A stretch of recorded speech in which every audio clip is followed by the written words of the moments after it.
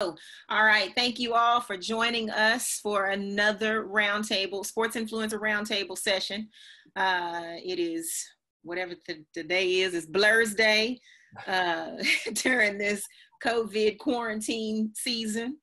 And we are excited today. We have got some absolute all-stars joining us. Heads Up is extremely proud of these two guys. We have been following them, Coach, way longer than me. I've seen enough to know I'm a fan. I am a diehard. I get excited for both of them to see them accelerating and excelling at their newest level, and can't wait to see what's coming next for both of them. So let's get right to it. You ready? We're ready. All right, first up, first, we have Isaac Likekele, who is an all-star formerly of Mansfield Timberview High School and is now at Oklahoma State University. Hey, Isaac. How y'all doing? Hey. Nice. What's up, buddy? How you doing? Getting right. Yes. You're getting right. You're getting right. All right, and next we're going to bring in Jalen Wilson, formerly of Denton Guyer High School. He is now in his freshman year at KU, University of Kansas. What's up, Jalen? What's up? What's up? Hey, Will. What's up, buddy? How you doing? Cool. I'm good. Good to see y'all, man. Great seeing you guys. Great seeing you guys. Thank y'all for tuning in. Thank y'all for joining us on the broadcast. Yep. Got you. I know everybody is excited to hear from both of you. Again, this has been an interesting year, to say the least. I feel really badly for every freshman in college, every senior in high school. It's just those pivotal points in your lives, and this season of life has just kind of been cut short. Just in our activities and what we were getting used to, and with this whole COVID-19, and it is affecting everybody. So I want to hear directly from the two of you again, those, especially with such great momentum that you're having. Jalen, you being a freshman, a standout, and of course Isaac leading the way as you know, literally like the face of the team as far as I'm in my book. What's life like? Talk about your experience right now, how abrupt, you've been interrupted, and how are you feeling, and, how's your day-to-day? How's it going, coping with the new season? You got it, Ice. You got it? Go ahead. You on mute, Isaac. Oh, go ahead, Jalen. All right, I'll start. I mean, from a viewer's perspective, since I wasn't able to play this year, I think it slowed things down as me, like, learning wise. I was learning a lot coming off my injury, and I think that we had a really good team and a really good chance at doing some great things in March in the tournament. So everything that's going on really kind of just put that to an end, as y'all can see, and I think that we could have had a really good run. But I mean, I'm learning a lot. I was learning a lot, and just got to pick it up whenever we get the chance to get back on the court. That's really it. How are you coping? I mean, how is now, I guess, really just your academically, are you adjusting pretty well? Yeah. I mean, we use this app 3 times a week for about 2 hours a day. So, we get to talk to our academic people to help us out and, just give us a better understanding, what's going on since we're at home. We're not getting to have, the one-on-ones that we used to at school. So it's an adjustment, but it's not that bad. All right, Isaac, what about you? It's been all right for me. I mean, I wanted to low-key finish out, like, the tournament and just see where things would have gone postseason-wise. Ironically, we was going to play Jalen and them next at our Big 12 tournament. But, I mean, things happen. And, but I haven't let it stop me from grinding. I mean, I'm working out every day. I mean, I just now got to the gym. Now, since they said especially, like, you can't be around 10 or more people. So, I mean, it's about 6 of us right here, and we just working on our skills. That's all we doing, sharpening our skills on material, All right. Now, are you going to work out with your mask on, or what's the plan? Yeah, social distancing, anything? Yeah. No, I mean, we got 8 courts here. As you can see, I'm right here by myself. Me, I always like to rock by myself. I've always been that kind of guy. I just come up here and I just really just trying to work on my game. I'm so eager for next season. I feel like we're going to have a great year as a team. And so That's all it is. So, Isaac, let me ask you this. What were some of the things that you learned? What were some of the highs and lows of your sophomore season? Some of the highs was, we had a great early success. We started off 7-0, 8-0, one of the two. First time in a long time in school history. So, we felt like it was going to be a good season. And we finished out the year real good, too. We finished out the year being one of the hottest teams in the country, too, I feel like. But the lows was, losing 8 conference games in a row. And pretty much that was right after I had just came back. I had missed 4 games or 5 games, 1 or 2. I was out for a whole month. I had got sick. And, that's what really just held the team back, at the time, we didn't really want to mention it. We kind of had a idea and a mentality of, what happened in the past, it don't matter. Let's just focus on, that doesn't affect our season.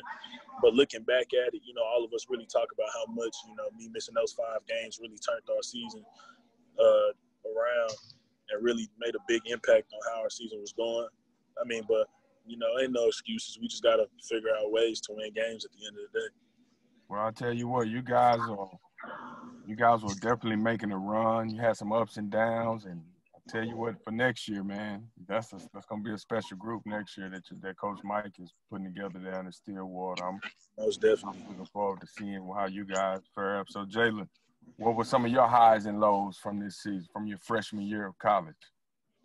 Obviously, the lowest was not being able to play, getting hurt. But I'd say from the high perspective, just being able to learn, sit back and watch. I feel like you learn a lot more when you're not playing and able to see mistakes that other people are making. So I say just learning as much as I could, seeing the team do great. We won a lot of games, had a lot of, good atmospheres, and, got to experience a lot. So I say for overall, just the experience of, practicing, how practice goes. Practice is different from high school practice, obviously. So doing that every day, playing against great competition and great guards and practice every day. So getting to work on my game and watching them in the game, I'd say it was a lot high. So what was the biggest difference from high school to college that you can speak on? What was the biggest difference to you? I'd say intensity of the practice and competition. In high school, you don't have 10 guys all trying to play, 30, 35 minutes. Like, high school is kind of set in stone who's going to play, who's going to not. But in college, you got all guys trying to get to the same place at the end of the day. And all guys, want to be that guy on the team. So, every day in practice, you just got to come out and, get up, play hard. Can't have an off day in practice because sometimes that results in how you're going to play in the game and what position you are in the game. So I say the intensity of it and the competition were 2 big things that stood out to me. And Isaac, how about you? To me, it was defense and really just getting used to the college life. Like, even though I knew it was you talking about from what's different on the basketball aspect, but really the college life has to do with basketball, period. If you really think about it, I'm saying defense because in college, like, you got to make people miss shots. Like, just putting your hand up isn't good enough. Like, it's not good enough. You got to actually have effect on them. Like, you got to make them miss shots at the next level, And then on top of that, just by the lifestyle, I'm not used to having class at 8 a.m. and then having class again at 10 and then having to walk to go do weights. Walk back to go do weights practice. And then after that, I got to do some more study hall at night, or have a tutoring at night, and then all that stuff really affects you on the court. It can all be a lot at one time. And sometimes it bum rushes you, but you get used to it after like the first couple months, take a little while. That makes me think of a question, actually. I want to jump back to Jalen. Jalen, because this was such a difficult year for you, being that you weren't able to play like, of course, you would have given anything for, can you talk to us about, how did you mentally prepare and emotionally prepare, and how did you sustain yourself to accept, listen, this is what it is. I'm hurt. I just got to get through it And what were some of the key factors in your being able to overcome that big, huge adversity?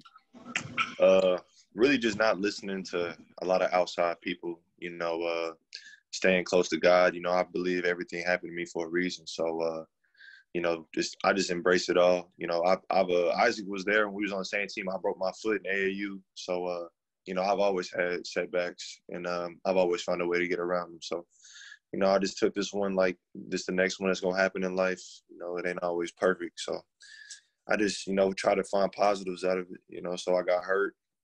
So now I get to sit back and, really watch basketball and break down film and stuff like that I usually haven't done in high school. I'm not really sitting at home watching film. I usually do it at the gym. So, being at home watching film, getting my body right, eating right. I believe that my leg came back stronger. So, just being able to find positives out of it, not thinking like, oh, I'm hurt. Just think like, oh, I got this much longer till I can play. That was really my mindset. Good. And I'm assuming you had the support, massive support from your team. Yeah, on my team, I try to do my best I could. If I can't play, I might as well find another way to impact the team. So just try to be a good guy, a good teammate, spirit, times are tough always in the game. So try to be that guy that can talk everybody through anything. So stuff like that. That's good. That's good. Isaac, I got a question. I'm sorry, Coach. Let me ask this real quickly. It's about something when you were talking about the way your schedule is and what you weren't used to.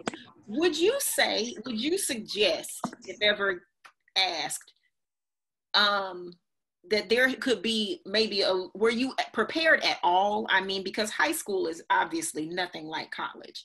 So if you could make a suggestion how to prepare, kids going to the next level, and especially from an athletic perspective, what suggestions would you make, if any? Really, I can't really just make too many suggestions like that, because it's one of those things in life. You know how some people, parents say, there's some things I can tell you, and then there's some things that you just gonna have to learn on your own. And that's just one of them things you got to go through the life experience on your own. I can sit here and try to tell people and give them so many different reasons and so many different things on how to try to get prepared. But you're not just prepared like that. You can't get prepared. You got to go through the situation to get used to it.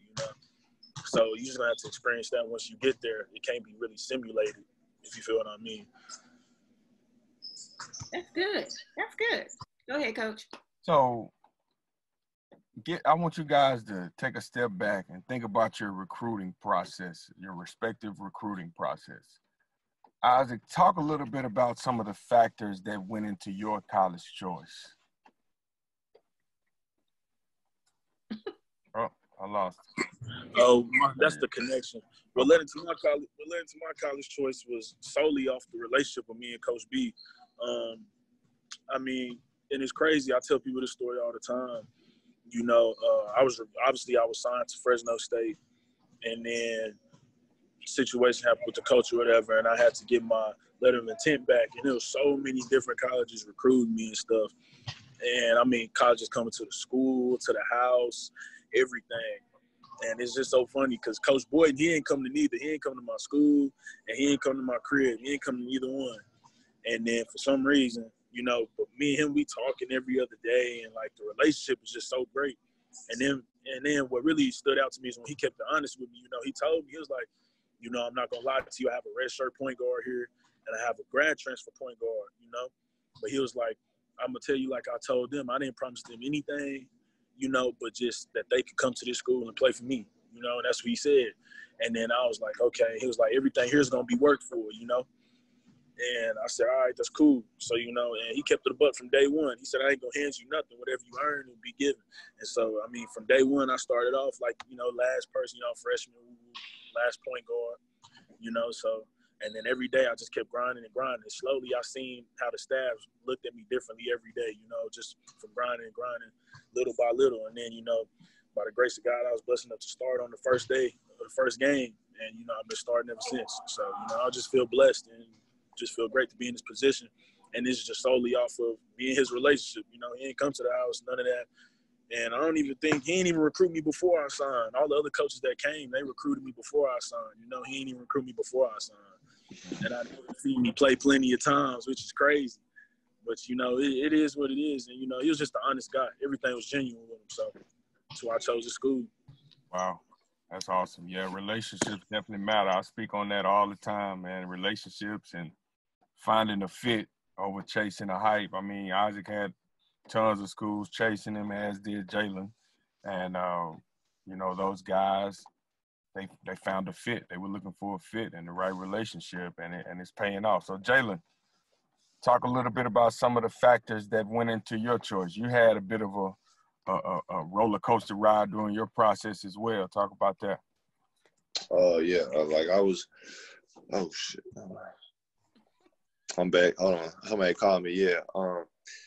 Yeah, I was committed to Michigan originally, and then Coach B decided to go to the NBA, so I had to decommit late with a month left before I had to go to school.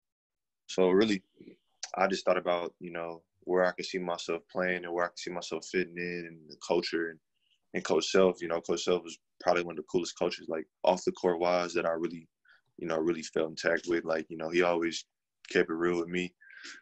He never gave me anything, and I didn't want to be given anything. So I feel like for coaches promising you this and that, you know, that's not really what happens when you get to school. So, you know, he just told me what I needed was what I was going to have to earn. So, you know, I liked the culture there. I liked everything about the team and where I could fit in at. So, you know, I feel like that was the best place for me to go. So, Jay, there's a lot of, since you've gone through the process, you're a top 50 recruit, you know, had major offers from just about every school in the country. What's your message to that high school player who's more concerned about his ranking than anything else? Does your ranking matter? How's your ranking helping you right now at the University of Kansas, I guess? Ranking don't mean nothing. I know that from like, you know, just from seeing all my, you know, homeboys and people before me that go to school. Like, ranking don't mean anything. I mean, me being ranked, I could be ranked 200, I could be ranked number 1. It's about what you do at college. You know, college, they don't care about ranking. You know, there's plenty of dudes that was McDonald's All-Americans that, you know, nobody knows where they are right now.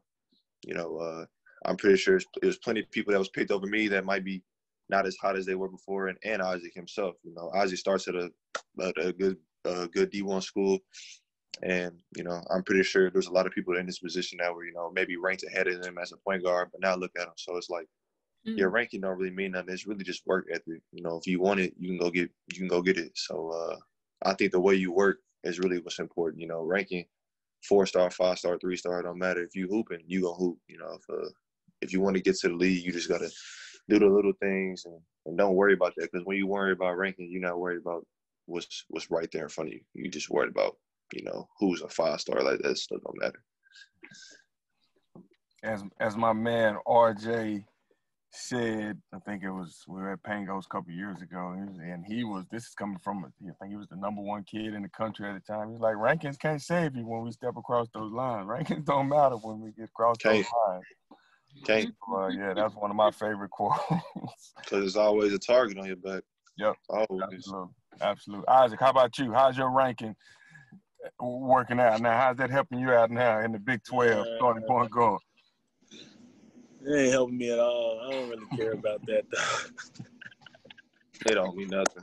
I don't really care about that, though, man, because it's like people like me. Like, I'm that guy. Like, you know, I'm that guy, like, you know, that you ain't never heard. Like, a lot of people ain't never heard about, you know, going to, like, school type deal. Like, there's guys like me, you know, that's going to bust you. Like, that's going to do you when you come to practice the first day. Like, you know what I'm saying? Like, it's guys like that. Like, it's a 4-year, you know, you might be a McDonald's All-American or a 5-star, but then there's a grad transfer that coach picked up that played for 4 years somewhere else. Yeah. And he gonna outdo you, I'm telling you, because he experienced, you know what to do, you know. So all that stuff really don't matter. It's about how you perform. And that's why I feel like I've thrived in college, because I've always been a guy that's let my productivity talk for me. So, you know, it's nothing new to me type deal. Like, I'm used to having to produce, and, you know, so it is what it is. Absolutely. That's good. So are y'all paying attention to what's hot back home here, you know, when you're off on the college scene, but now everybody's home. So are you keeping in you keeping in stride with the up and coming, those coming behind you? Yeah. I definitely I know my brother and them, when they lost in the playoffs, they played a couple of sophomores that could really hoop. I know Kaysen and his brother Keaton. I know them. I forgot the other kid on the team that's really good. I heard Rylan Griffin. You talking about Texas Assault? I know Harrison doing really well. Keontae, that's been my little bro for a long time. Terrio, it's a lot of young dudes that's in Texas that's gonna be really good growing up. So I've been watching a little bit because my brother's still in high school, so I try to pay attention to who you're gonna be playing against, stuff like that. No, the kid at Louisville is filthy. I don't know who he is, but he's filthy. Keontae, little light skinned dude. Yeah. He's filthy. Good, yeah. Him, Wade is filthy. Wade is gonna run the city next year. I'm telling you, Wade is filthy. Wade, Taylor, Harrison, Ingram. Harrison is filthy. Man, it's a lot of. I forgot about Harrison. Yeah, there's a lot of Harrison and Wade though. Like I think they gonna run the city. So speaking of that, and I got two more questions, and we're gonna let you guys go. Speaking of Harrison and Wade, I believe that Southern Assault 17U team that was just put together would give you guys a run for your money. That YGC 17U. What you think about that? Come on, dog. Against who? Against us, our AAU team. You talking about when it was me, you, Kyler, Grant, Zach? It wouldn't even be close, dog. That team right there. Boy. Hey, Coach Jabbar, you playing now. That team was dirty, like, for real. You playing now, big dog. You playing. Like, we went to Arkansas and was just smacking folks, like, everybody. Okay. I know Vaughn is out there. Vaughn, we're going to talk about this offline a little bit later, man. That's not even close. Like, look at the matchups. Nah, Coach Jabbar, you're going to for sure have to hit me up about this later. This is not okay. This is not okay. That team was deep. Wade Taylor, my guy. I think he's one of the nicest 2021s in the country. Yeah. But he knows it's a difference. Like, he knows it's a difference. It's a difference when you 5'7" and I'm 6'4", 210. Like, you know what I'm saying? It's a difference, though. Like, you feel me? It's different. But nah, Wade, when he gets to college, it's going to be something different. Yeah. 2021, I'm going to still be able to play college basketball, right? 2021, yeah. I'll be a senior when Wade a freshman. He might be playing with me. Well, I don't know. You're gonna have such a big year next year. They might not let you stay in college. I know, but if they do, I'm hooping with Wade. Wade need to come to OSU. I know that's right. Nah, but I'm for sure gonna be. I'm for sure if God doesn't say my time is this year, next year, whenever, I'm going for sure be hooping with Harrison. Harrison for sure. He need to come to OSU. That's my boy. Recruiting. Okay. Here. If God don't bless me enough to go this year or next year, I'm going to be hooping with Harrison. I'm telling you, he coming to OSU. He need to. So I gotta chime in because Jalen's mom just said, "All right, come on now, Coach Jabari, don't let COVID get to your head." For real. You tripping, dog. It's not even close. I know that's right. Harrison, my guy, for sure. I love that kid. Okay, listen. I know I'm gonna let y'all go because you guys got to get to your workouts, but y'all have developed some fans, so we got a couple more questions from the fans. They really want to know, Isaac, Troy Knowles, have you seen other players on campus who may have peaked in high school? You said, have I seen other players on campus that what? Who may have peaked already, who peaked in high school. Uh-huh. Oh, yeah, you see it all the time in college. Like, you see it all the time. Like, you're like, man, this kid used to be nice. Yeah, you see it all the time. You see their videos in high school and stuff. But, it all changes as time goes on. Yeah, you just got to keep your head up and keep working. That peak stuff is real, though. People really do peak. It's real. But that's why you just got to keep working so you don't have no peak, so you don't have no ceiling. So you always getting better. That's what's best. That's what I say. Just keep working so there's no peak. and we're going to close out with this. I want both of you guys, Jalen, we'll start with you, and we'll close with Ice. What's your best piece of advice I'm finna come right now. for that high school recruit following in your footsteps? Wants to be where you are one day. I would say don't pay attention to politics and rankings. Don't let that stuff get in your head. I feel like what's already set in stone is going to happen. Like, they already know who going to be All-Americans and stuff like that. I feel like you just got to – I know from my perspective, they used to kind of bug me because I'm like, why can I be it? But it's deeper than just basketball. It's just like it's a lot of stuff that goes into it. So I would say don't worry about that. Just hoop, keep working, and everything gonna take care of itself. Because like I said before, plenty of those dudes fall out of place, and because the rankings ain't real. None of it's real. It's all political. It's all just we want this guy, so they gonna push it. So I would say just keep hooping. Same advice. Isaac, how about you? I say the same thing. Just keep working hard and always just focus on, of course, support your friends and everything, but, never focus on the next man's hand.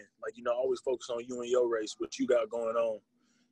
Just my people tell me, don't look at the next man's hand because you can't play his cards. You know what I'm saying?